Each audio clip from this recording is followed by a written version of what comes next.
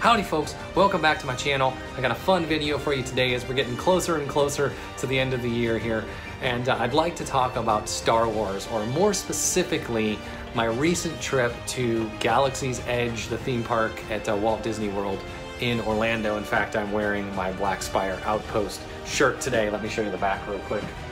And I just went there and had a really wonderful experience, and I wanted to post this video hoping that it helps somebody. Now, there are a number of travel channels out there, or Disney themed channels, that have done videos about Galaxy's Edge, and in fact I watched several of them to plan my trip. But one thing that I noticed is most of those kind of take on a vibe of their Disney people doing Star Wars, or maybe they're theme park people doing Star Wars, or travel people. I'm a Star Wars person doing Disney. I've never been to a Disney park in my life. Didn't really have a desire to go, honestly. I'm not a Disney person, but I'm a huge Star Wars fan. So that's what today's video is about. I think there's more people out there like me that just want to hear about Disney from a Star Wars fan. Let's get into it. First things first, as I mentioned, I'm a huge Star Wars fan. I actually have seen all 9 movies in the theater. In full transparency, the first one in 1977, I was just a little bitty guy, so I don't even remember it, but I was there. I certainly remember the episodes 5 and 6 and everything that came after that. Additionally, I've read a lot of the novels, comics, video games, all that extended content. In fact, as we're sitting here, there's a Star Wars comic on my desk, and over here I always keep the old VHS trilogy handy because it's just a cool thing to have around. But anyway, so the point is I'm a big fan. Have been for a long time. I heard about Galaxy's Edge and I was like, I want to go. Now, I had no clue where to start, and that's what this video might help you with. So by the way, I have some notes here if you see me reference this throughout. But first things first, you have to get a ticket to the park, okay? So you go to mydisneyexperience.com. That's gonna take you to the Walt Disney World website, and you're gonna need to buy a ticket. So if you have a date in mind, you can look up that date and you can see the price for that day. Now, if you're just doing Galaxy's Edge and that's it, you're probably only gonna want a 1-day pass. Maybe you want a 2, but they do have multi-day passes if that's something, you know, if you wanna check out more stuff. But you can definitely do it in a day if you just want the Star Wars experience. Now, you'll have to buy a ticket, but that doesn't get you in. You also have to make a park reservation. I know that seems unintuitive, but the reason is a ticket will work for any of the 4 parks, and there are 4 of them. There's Magic Kingdom, there's Animal Kingdom, there's Epcot Center, and of course, there's Hollywood Studios. Hollywood Studios is what you want. So you get a ticket, and then you allocate your pass to Hollywood Studios. Now you've got your ticket, you're ready to go. You obviously have to get to Orlando. I'll let you figure that out. Then if you have to stay overnight, you're gonna need lodging, of course, and there are Disney hotels. They are extremely expensive. I know there are advantages to staying in those hotels, but I'm not gonna go into that. I would recommend you stay in either the Disney Springs or Lake Buena Vista areas. They're very close to the theme parks. Most of them have free shuttles that will drive you right to the front door of the Disney Hollywood Studios. Now, after you have gone in and set up your account on My Disney Experience and bought your ticket and all of that, they'll talk about this thing called the Magic Band, which is basically a wristband that you can have to get you into the park. Now, you don't need to buy that. You can buy one of those if you want, but you can download the app on your phone, the Walt Disney World app, and then it puts like a card, at least on iOS, it puts a card in your wallet, a Disney card, and then you'll use that to get in. So what will happen is you'll show up to Disney Hollywood Studios, you'll go to the entrance, and there will be a ton of people, especially if you get there early. There'll be a whole lot of people, and they have these little readers. And when you get to the reader, you just hold your phone up to the reader. It will read that little card, you know, the proximity reader, and then you put your finger on this little fingerprint reader thing, and then you're in. Now, you're in. Oh my gosh, you're in. So now what? So the best thing that I looked at the maps and stuff, and the easiest way is just stay left. Every place that you can turn left, and I'm talking about on the main road. Like, don't go down all the little side things that go to the stores and stuff, but just kind of go left and stay on left on that main road. Every time it forks, just stay on the left fork, and you'll go right into Galaxy's Edge. That's probably the quickest way to get there. Now, you'll know you're on the right path because maybe about halfway, maybe a little over halfway there, you'll pass this thing called Star Tours, and it's gonna look Star Wars themed. It is Star Wars themed. In fact, there's an AT-AT out front. So, but keep walking past that. That means you're on the right path, but you don't want to stop there. That's not Galaxy's Edge. Now, when you pass into Galaxy's Edge, you're going to know, because the Disney park has this vibe, this childlike vibe. There's music playing, there's gonna be decorations, life-size Mickey Mouse and Donald Duck walking around, like all that kind of stuff. And as soon as you pass into Galaxy's Edge, there is a soundtrack, but there's no music. It's gonna be the sounds of droids and like creatures and ships taking off. You're gonna know immediately when you get to Galaxy's Edge. There will be no doubt. And the first thing that you're gonna come to basically right when you pass into Galaxy's Edge, the first part is gonna be like the Resistance area. Okay, so now might be a good time to talk about like where you're at and give you like kind of the backstory of the Galaxy's Edge Park. So it's gonna take place, you're on the planet of Batuu. And Batuu is an outer rim planet. And if you go back before the Galactic Empire and all that, you know, Batuu was a common stopping point for people traveling past the outer rim because it was like basically on the galaxy's edge, that's the name. Then hyperspace travel was invented and it kind of fell into like being a little backwater world, but it was a den for smugglers because they had a nice big spaceport and everything, so smugglers would stop there and traders and whatnot. And so then years later, when we get to the time of the Resistance and the First Order, the Resistance set up a base on Batuu. Okay, so you probably want to know that. And the Black Spire Outpost is kind of like the marketplace there where all the trading and stuff takes place. So that's the place that you're on. That's the time period that you're on. Okay, now if you're like, oh, I'm only a fan of the early movies and not the later ones, it doesn't matter. You're going to get plenty of great Easter eggs while you're there. Now, when you're in the Resistance area, you'll know you're there because there's a full-size U-wing off to your right and a full-size X-wing off to your left. And you're gonna be like, oh my gosh, because it's impressive to see those things, you know, that big. And then you will also see there's a little like shop area that's called Resistance Supply, and they sell all kinds of memorabilia, t-shirts and toys and things like that, but all like Resistance themed. And I will say this several times during this video, look up. If you look up, you're gonna see a lot of Easter eggs. Up above some of the merchandise, you'll see things like blaster rifles from the early movies and communicators and charges and things that you saw used in a lot of the early movies, kind of little homages to the hardcores that they threw in there, which is really kind of nice. This is also where you get in line for the Rise of the Resistance ride, and that's basically the focus of this park. That's like the main thing that everybody goes for. So the reason I'm saying this is you probably want to get in line early. So I'm going to tell you the route that I would do if I was doing this again. It's not necessarily the route that I did, but I would come in and get right in line for the Rise of the Resistance, okay? Now, my particular experience when I got in line, and I got in line fairly early, but when I got in line, the line was 150 minutes long. So that's 2.5 hours, people. And shortly after I got in line, I checked on the app. So again, remember I talked about the app. If you download the app, you can check the queue times throughout the day. And so I checked on the app, and just in me being in line like 15, 20 minutes, the time had increased to 170 minutes. So now we're talking 3 hours. You know, plan your bathroom breaks accordingly and such. But anyway, you're gonna be in line a long time. Now, one of the nice things is there are a lot of cool little Easter eggs as you're in that line. Like you'll see like some weapons cabinets with some blasters in them, and you'll see some flight suits kind of hanging up and stuff. Some stuff that looks like armament for the X-Wings and such. So there are some little kind of Easter eggs as you walk through there, some cool stuff to look at. So it does make the time go a little faster, but you are gonna be in that line for a very long time. Now, when you finally get up to the front of the line, you'll go into this room and you'll get a briefing. Incoming transmission from Ray.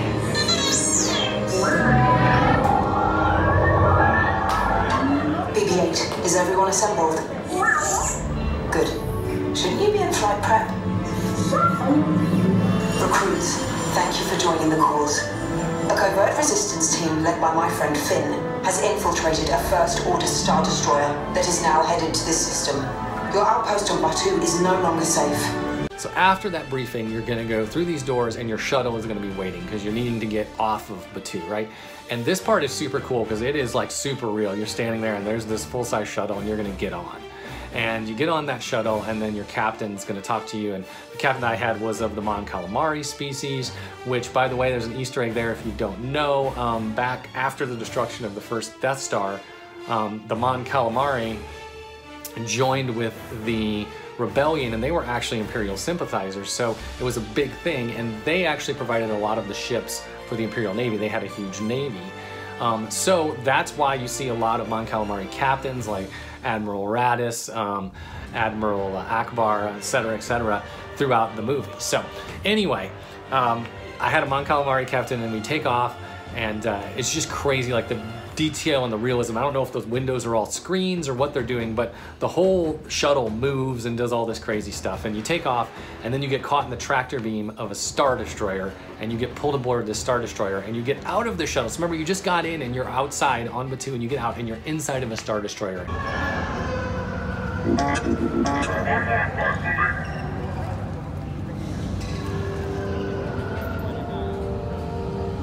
It is crazy immersive. There's like all these troops, and you get the officers will interact with you, and they tell you that you're being taken to interrogation, and they take you to this cell, and along the way you pass like computers, and there's actually scomp ports where like R2-D2 would put his little, you know, thing in. It's really, really cool. And so anyway, then of course, if you remember from the briefing, Ray said that a resistance crew had infiltrated the Star Destroyer, and of course they show up and break you out of the cell. So one thing I should mention here, there are these first order short range vehicles that they're like a little skiff, like a personnel transport, and then they can go into like a little kind of ship and actually fly around and land, and then, you know, come back out and be used as ground transport. But these little skiffs are like all over the Star Destroyer. So after you get out, you get in these skiffs, and so, you know, you've got multiple people that you got onto the transport with, and they're all divided up into different skiffs now, and you're all like going different directions, and these things can move backwards, forwards, whatever.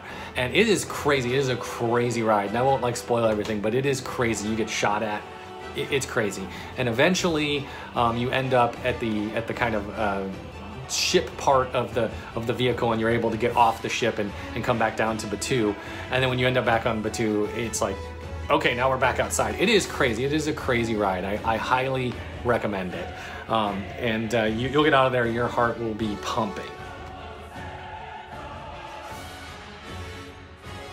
And then from there, I would recommend you just go right up kind of the center aisle there towards the marketplace or the actual Black Spire outpost.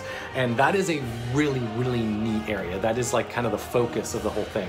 And again, I'm gonna say this again, and I'll say this probably multiple times today through this video. Look up. You will miss so many things if you don't look up. It is so cool, just all the detail and the time that they put into all this. And you know, even if you look around, even things like the trash cans are themed, and you'll see all kinds of cool details. Even the POS terminals, if you buy something, the POS terminals are themed to look like they're in universe. It's just very, very neat. But as you go through the marketplace there, you'll see the creature stall, which is really cool. They have a sleeping loth cat there. It's not for sale, but it's just a really cool thing to see. And then they have all kinds of like creatures that you can take home with you. And I mean, we have dewbacks and banthas and what have you. They actually had some baby Dianogas in there. And I know Dianoga's not exactly a cuddly animal, but it's pretty cute as a baby. I'll say that. But all kinds of little things like that you can buy. And then you'll also want to check out Jewels of Bith. It's another store that's right there. It's got a really cool sign outside. And when you go in there, this is going to have a lot of like metal trinkets. And I mean like keychains, like luggage tags, refrigerator magnets, lanyards, and things like that. So a lot of that kind of stuff that you can get there. And it's a really neat shop.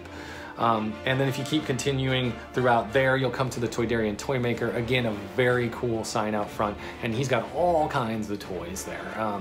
So you definitely want to check those out, dolls and you know, ships and all that kind of stuff. But they also have, remember from the Cantina scene in Mos Eisley, they have those instruments that the band was playing, and they actually make noise. They don't have like reeds or anything, but they have a little speaker, and you can push the buttons and they'll make noise. And I actually played a melody on one. Like you can actually play a melody, not just like push a button and it plays it for you. So it's actually kind of cool. I kind of wish I would have bought one. At the time I was thinking I didn't want to carry it with me the entire time, but I kind of regret that. I kind of wish I would have bought one. There's some other really cool stuff there. Kat Saka's Kettle, which is where you can get popcorn and you know, kind of munch on that as you walk around. That's kind of a neat little place. But then when you get to the end of the little marketplace row there is when you come to Ronto Roasters, and that's kind of the focus of the Black Spire outpost. It is really cool. And so what you're gonna see there is there's a droid roasting some creatures with a pod racer engine, and the droid will actually talk, not a lot, but if you sit there for a while you'll hear him like talk every once in a while.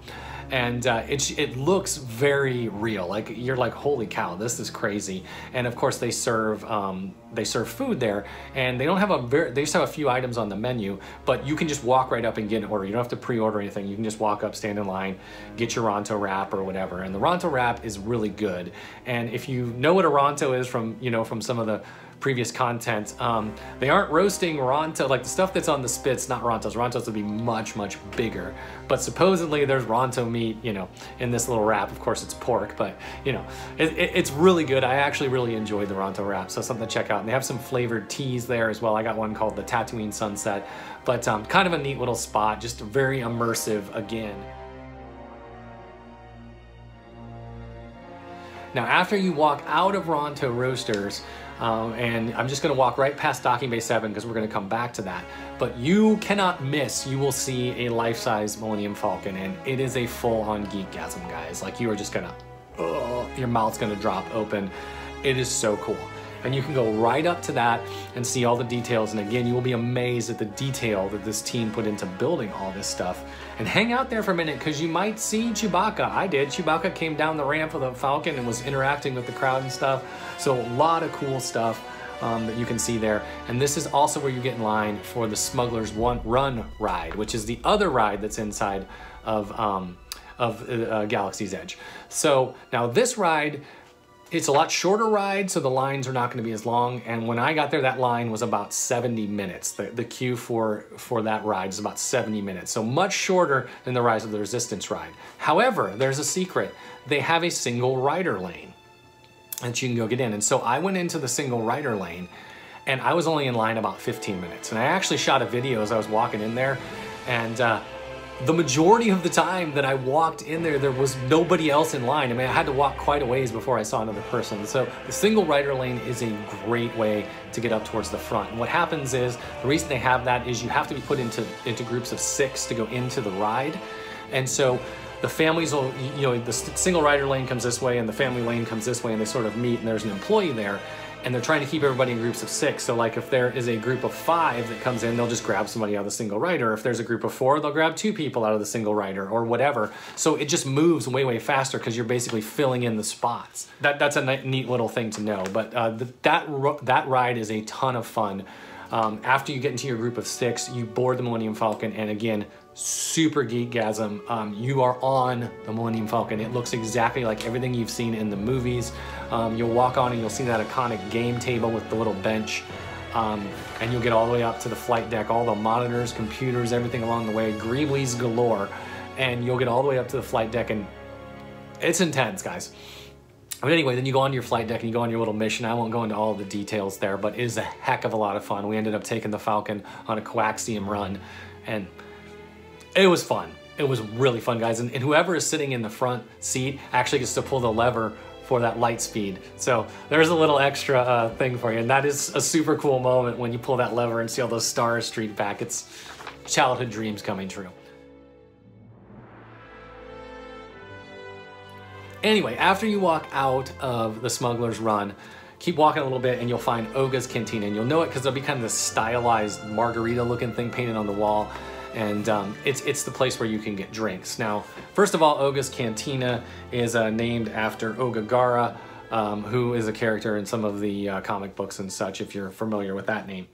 Now, one thing about Oga's Cantina, you have to have a reservation to get in, and you can make a reservation with the app, or you can just walk up to the door and ask the people how long. Now, once you get in, I had to wait about a half an hour, so that's my personal experience, but once you get in, you are limited to 45 minutes. You can't stay longer than 45 minutes, so just know that. And there's no food served there, it's just drinks. But there are a lot of non-alcoholic drinks, and I'm talking like mixed drinks that are non-alcoholic. So if you don't drink alcohol, you can still go in there and have a really good time. But when you go in there, man, it feels like the cantinas you've seen in the Star Wars movies and things like that. They did a great job of creating that feel. And there is this droid DJ named Rex who's playing this crazy soundtrack, and it's really cool to just kind of watch him and interact with him. But additionally, the drinks that I had were very good. It was a neat little experience. I probably was only in there for maybe 20-30 minutes, but like I said, you have a 45-minute max. I just got a couple drinks, went back out on my way. So after you leave Oga's Cantina, just walk all the way to the end and you'll see First Order Cargo. And this is kind of the flip side of the coin of like the Resistance supply we saw at the beginning. Where they had the U-Wing and the X-Wing, there'll be a First Order shuttle there. And you may see some characters hanging out, like Kylo Ren and some stormtroopers may come around and interact with the crowd and such. And keep your eyes open for Vi Marati. Now, if you're not sure who Vi Marati is, she's another character that came from some of the comics and the extra material. And she was actually a Resistance spy who was stationed on Batuu after like Episode 7 in that time period. And so she actually, I saw her several times like in the background, and she'd be kind of checking out what the stormtroopers were doing, kind of spying. It was kind of a neat little Easter egg that they threw in there for you. But then of course there's also a store there where you can buy First Order themed merchandise. And again, look up, because there's just cool stuff to see. If you look up throughout this park, look up. There's so many cool things that they kind of put up above you. But anyways, directly across from First Order Cargo is the milk stand. And this was actually one of my favorite little things in the whole park. I really like this. It's made to look like something you would have seen in the Tatooine marketplace. And they're serving the blue milk like Luke drank in Episode 4. And they also have green milk. And I ended up actually getting one of each just to try them. They actually taste really good, nice refreshing drinks. Great for a hot day. But anyway, so make sure you check that out just because it's a really neat little experience. After you leave the milk stand, walk around that corner and you'll come to the Droid Depot. Now, before you go into the Droid Depot, I would just say walk around the building a couple times, because there's lots of cool stuff outside, like droids and droid parts and things like that. And it's a neat little vibe they've got there. But once you walk in, you'll see this conveyor of like droid parts going around the ceiling, arms, legs, things like that. And this is where the point of Droid Depot is you can buy a lot of droid themed merchandise there, but you can also build your own droid. So there's like, you can pay, I think it's about $100, and you pay and you can put a droid together, you know, pick your own custom things, and you can actually get personality chips for them and everything to make them, you know, a little different, as all droids are kind of different in that universe. And it's a really neat little thing, and they're remote controllable droids and stuff. And so you can make one of those, really popular with kids and such. And I opted to not do that, and it wasn't the money, it was the fact that I didn't want to carry this droid around with me for the rest of the day. But in retrospect, I kind of wish I would have, just to have the experience of building the droid, and I could have probably just given it away to some kid in the park or something. Here, have a droid. So I kind of wish I would have done that, because I think the experience would have been really neat. But you can actually see everybody doing it, and you can watch them, and it's a really neat experience to go to the Droid Depot. And then right next door to the Droid Depot is Savi's workshop. Now, unfortunately, I don't have any pictures from there because you have to pay to get in. It's kind of like the Droid Depot, but for lightsabers. So you can go into Savi's workshop and you can build your own lightsaber, similar kind of, you pick out your kyber crystal and the way you want your hilt to look, and then you put it all together and activate it. So it's kind of similar to the Droid Depot, but for lightsabers. But like I said, you can't get in unless you buy one, and I just really didn't want to lug the lightsaber around, so I opted not to do that. However, outside Savi's workshop, there is a speeder there that's a great photo op. Really cool little thing. You can get right up on it and everything. And then you go right up the stairs from Savi's workshop and you'll come to Doc Ondar's Den of Antiquities. And this is probably the coolest store in the entire Galaxy's Edge, honestly. This store, you could spend a lot of time in there. Geeks will lose their mind in there. So first of all, Doc Ondar is a character, again, from some of the extended content. He's an Ithorian character who collects things, all kinds of odd things. And there's actually, in one of the comics, where Han Solo and Chewbacca steal a baby Sarlacc for him. And the baby Sarlacc is there and it moves. It's pretty intense to see. But then there's all kinds of things on the wall. So again, look up. There is so much stuff to see inside of Doc Ondar's. And Doc Ondar himself is there, and it is crazy how real that like animatronic Ithorian looks. It's pretty crazy. And he's speaking Ithorian too. So it's pretty, it is pretty intense.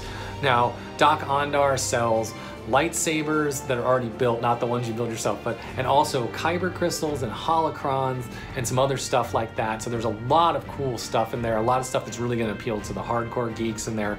Great store, spend some time in there. And then after you leave Dock Ondar's, go back across by where the Falcon is parked and go back to Docking Bay 7, because hopefully about now you might be hungry again after that Ronto Roasters that you had earlier. And so Docking Bay 7 is a restaurant. And one thing to note about that, you can't just walk in and order. You have to order and pay before you go in. I know that seems weird, but you'll use the app, you'll pick out your food, everything that you want, you'll place the order, you'll pay, and then you'll get a time window. And then you come back during your time window, you'll get a number and you show that to one of the employees, and then they'll let you in and you go get your food. But what's cool about the setup there, if you look on top of it, you'll see a cargo freighter that's docked on top of Docking Bay 7. And it looks like they're unloading cargo out of it. And then when you go into the restaurant, you can actually see the cargo coming down through the ceiling. So it's, again, really well the way they did all this. Very cool, but it actually feels like you're eating inside of a hangar. It's pretty neat. And the food was really good. They have a pretty nice menu, and what I had was very, very good. So that's definitely a great experience. I would definitely recommend that one. Okay, now at this point, you've basically done everything in Galaxy's Edge. But as you walk back out, make sure you walk by the speeders and such that are kind of along that one wall. That's kind of a neat little thing to see. There's some speeders and some droids and such. And you know, you can always look around for cast members. You might see stormtroopers, or Rey might make an appearance, Chewbacca, Vimerati. So just kind of be aware of all that. And again, keep looking up, because so many details. But now at this point, if you go back, all the way back the way you came, and go back into the main park and stop at that Star Tours that you passed on the way in. And you'll know you get there because you'll see the big AT-AT. And the Star Tours is kind of set up to be like an airport would have been long, long ago in a galaxy far, far away. So you walk in and it really kind of looks like an airport. There's a big departures arrivals board, and it's got all the text in Arabesh, which was really quite neat. And you can see like this is going to Naboo, or this is going to you know, Coruscant or whatever, and on time or delayed, or like all these things. By the way, if you can read Arabesh, you're going to have a lot of things to look at, because I could not believe how much Arabesh text was throughout that park. But anyway, and you go through and you'll see some familiar characters. You'll see C-3PO and R2-D2 as you're going in there. They're working on one of the spaceships, and you basically go through it just like an airport. One of the cool touches they did is they had signs that were like "Visit Coruscant" or, you know, "Vacation in Naboo" or whatever. It was kind of neat how they did all that. But unfortunately, once you get to that point, they no longer allow photos, so I don't have any more pictures or videos past that point. But what happens is you get in the little craft. It's actually 3D, so they give you 3D glasses, and you actually go on a little adventure in that craft. And it's honestly not as cool as the Smuggler's Run ride or the Rise of the Resistance ride. However, I will say that when that spacecraft does the light speed jump, that was the most impressive light speed jump by far. And I don't know if it's because of the 3D glasses or just maybe the way that that thing is set up, but that's definitely the most impressive light speed jump. So I would go to that if for no other reason than that. But there you go. There's your day at Galaxy's Edge. That's kind of how you can do. You could have lunch and dinner there and kind of take your time and go around, build a lightsaber, build a droid, have some fun, geek out, because it is really, really neat. So thanks, folks, for watching this video. Again, this is not supposed to be a Disney fan does Star Wars. This is a Star Wars fan does Disney, okay, for the first time. And I think there's a lot of us out there that are in the same boat. I hope this video is helpful to somebody. Thanks for watching. See you next time.